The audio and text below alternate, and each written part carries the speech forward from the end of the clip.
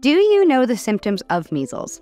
The measles virus is highly infectious and can cause serious illness in some people.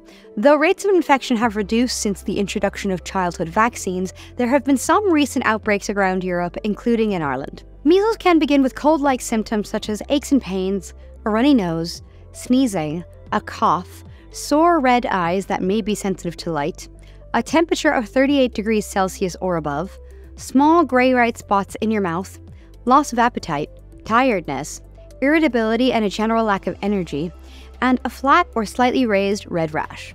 If you have the MMR vaccine, you are unlikely to develop measles. If you do happen to catch it though, most people can treat it at home with rest, fluid, and painkillers. If you suspect you have measles, you should not attend work or school or have contact with children, pregnant people, or people with weakened immune systems.